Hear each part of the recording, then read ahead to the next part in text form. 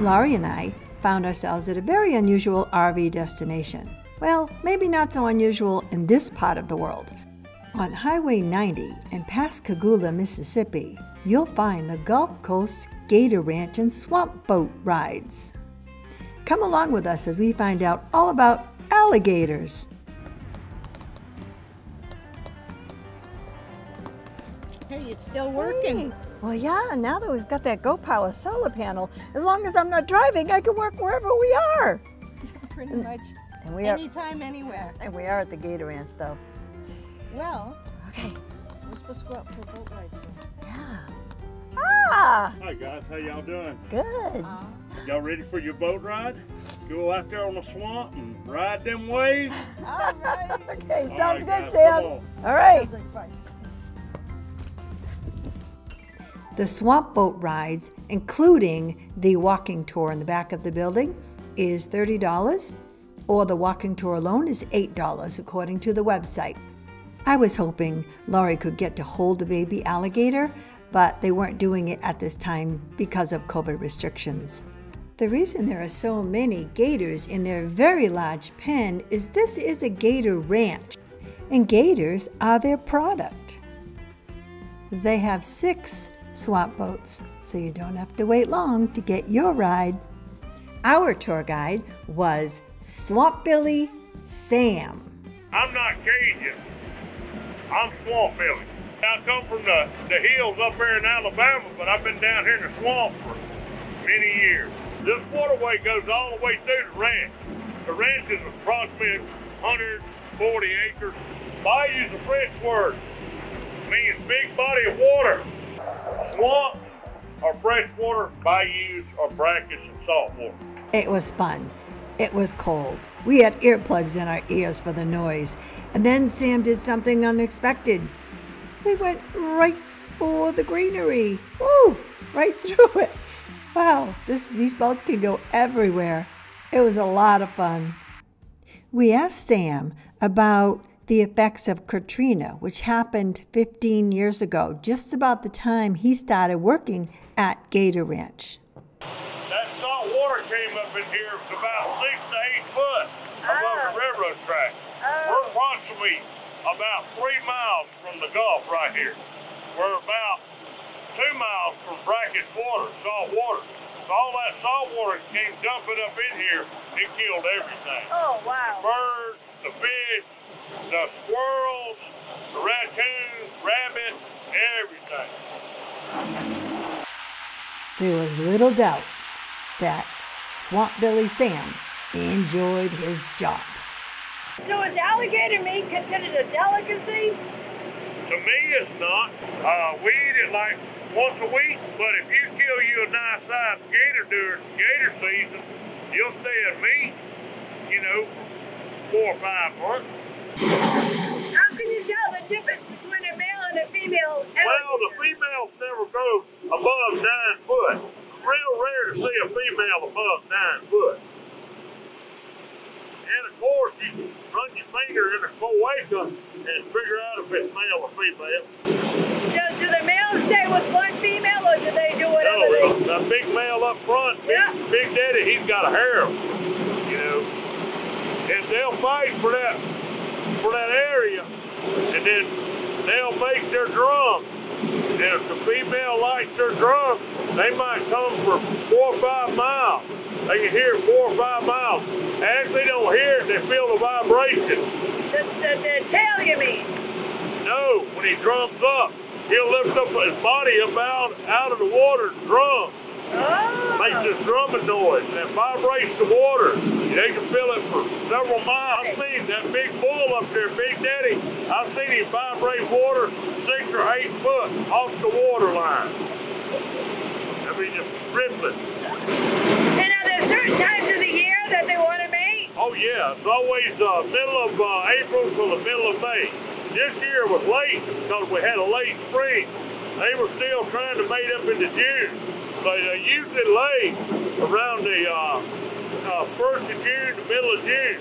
Well, they didn't lay till late, so they didn't hatch out till late. All alligators hatch out at the same time. So you know that So that will give that 1% a chance to make it, like sea turtles on the Okay, beach. all right, yeah. So if you drop somebody in the middle of this and they had to make their way to shore, would they be okay? Yeah.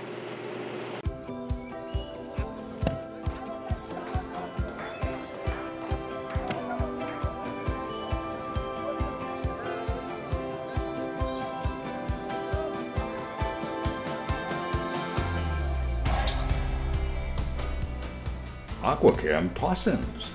So fast and easy to use, it could seem like a game. Someone once said, the camping doesn't really start until the RV awning comes out. Whoever said that really knew what they were talking about. Carefree of Colorado, celebrating 45 years of RV awning innovation. For more information, visit our website at carefreeofcolorado.com.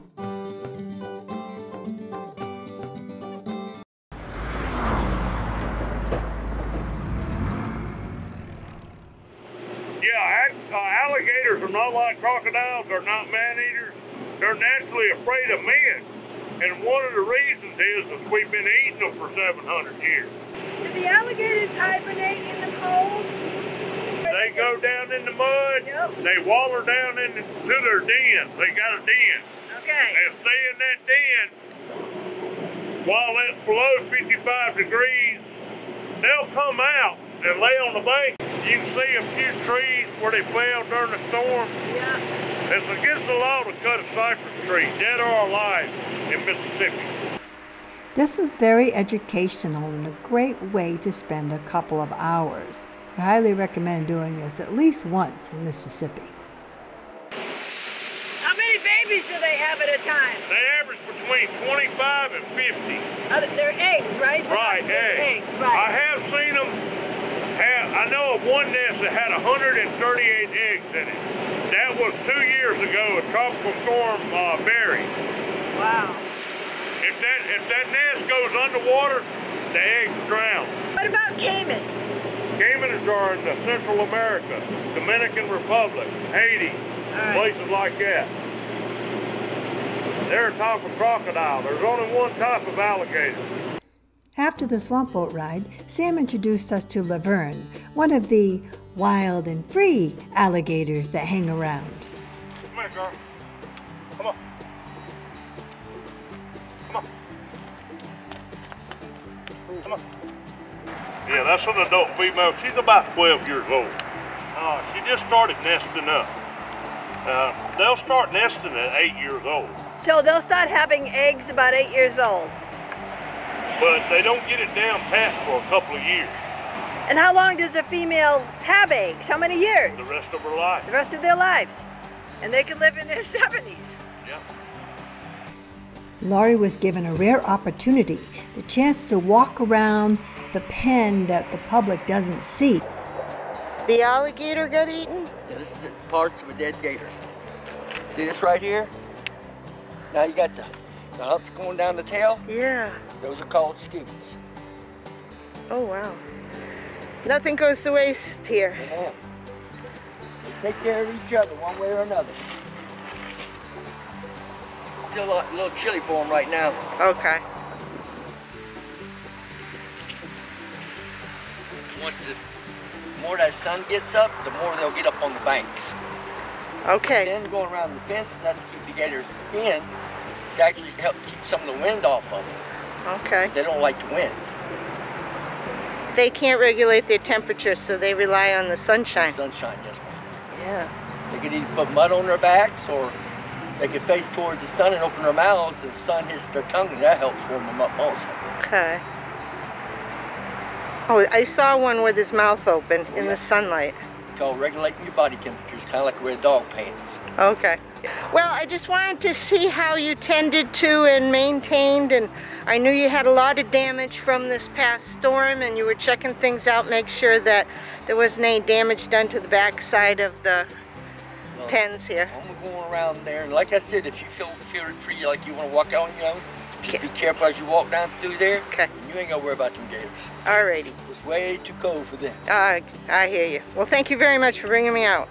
So as you can see, there's plenty of room in that pen, but they all seem to like to congregate right near the building.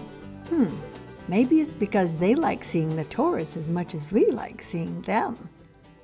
This is Michelle and Laurie from the Gulf Coast Gator Ranch.